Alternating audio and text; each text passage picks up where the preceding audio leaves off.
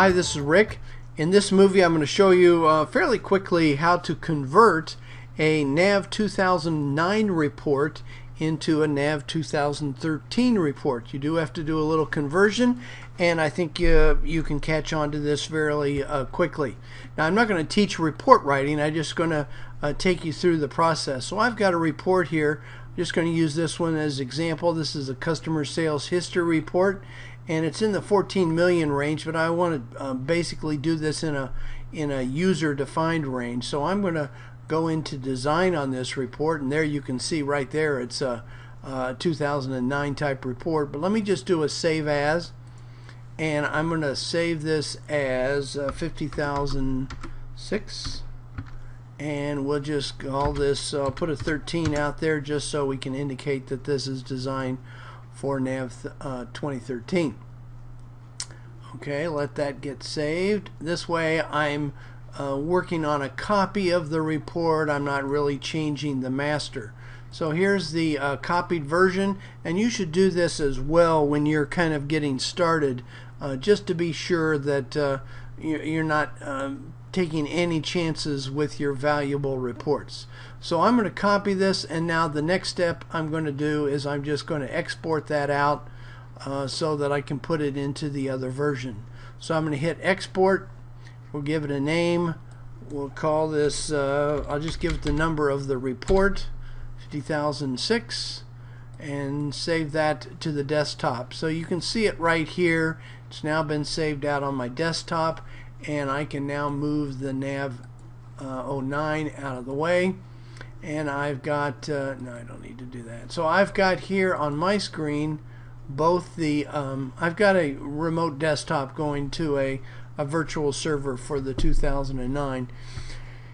So, and I have both running. I've got both the 2009 running, and I've got the development environment running. But what I do need to do is go out and just on this file, I just need to get it onto that server. So I'm going to do a copy over here and then a paste. And so now I've got my file, the file I need, that report 50,006, and I just need to import it into the development environment. So I go into reports, and you'll see there is no 50,006 here, so I'm just going to go file import, and from the desktop I'm just going to pull in that report. Pretty simple, the objects, but let's do a view. You'll notice that I'm creating this new report, and there is none that I'm overwriting. So this is basically moving it into the master. So here it is. So now I've got this report in my NAV development environment in NAV 2013, and if I try to run it, I will get an error message saying this report is not supported and must be upgraded before you can modify or display it. So it really tells you right away that there's a problem and you need to do something to it. Well, the key to doing this work is you just highlight it or the multiple reports that you want to run, and there's a special tool that they've added called Upgrade Reports. There it is right there. So under Tool called Upgrade Reports, you just hit it, and then it says, do you really want to do this? And we're going to say yes, and boom, it's done. I probably would recommend that you compile it once just to be sure. So I'm going to press F11, and it's now compiled. I could run it, but let me first, before I actually run it, let's look at the design, because I want you to see what's changed. Now it's got the new NAV 2013 layout. Notice this is different than what you saw previously. This actually puts the fields, all the columns, right in the data item, and then the columns that are to be included right in the report body. And I'm going to cover that in a different training class. This is just how to convert them. And as well as, I guess I should go in here as well and show you that view, there is no sections. So sections is gone in 2013. Layouts is not gone. So I can certainly go to the layouts. Let's actually let that start up so you can see it. I'm going to bring up the Visual Studio to start this thing up. so you can see the actual layout of the report. So there's the report itself in Visual Studio here.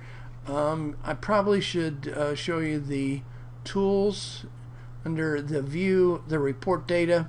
So here is the data set is all in there for you. Data set, and everything's pretty much the same here. And I do intend to have a class sometime in the future covering report building from scratch, but that's not what we're looking at here. So even the chart came forward. I'm not going to make any changes whatsoever. I'm just going to exit out so it doesn't need to recompile, and let's just run it. So I hit run. So the nice thing about it as well is I can now run it directly from the development tool. I don't have to go, I don't have to place it on the menu, and I don't have to hit the run command to get it to run. It goes right from there. And let's just preview the report, and boom, there it is. So it generates it very quickly. Here's the posted sales line detail. What this is doing just looks like it's got each customer listed, shows what you've sold to them, credit memos, pretty detailed.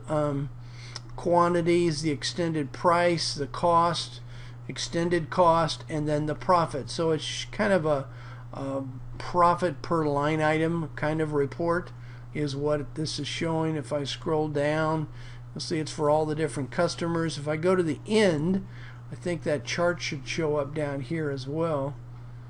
So let's see, that's page 2. Sorry, let's go to the end, and there it is. So there's the pull this up on your screen a little bit. So there's the chart. There's the totals for the extended price, the extended cost, and the profit amount, and they're graphed for you right here on the bottom. So what I basically did is I just took that existing report that was all designed in Classic with the Visual Studio layouts from. That's important. That has to be in there. And then when you convert it, it makes it so it runs perfectly in the 2013.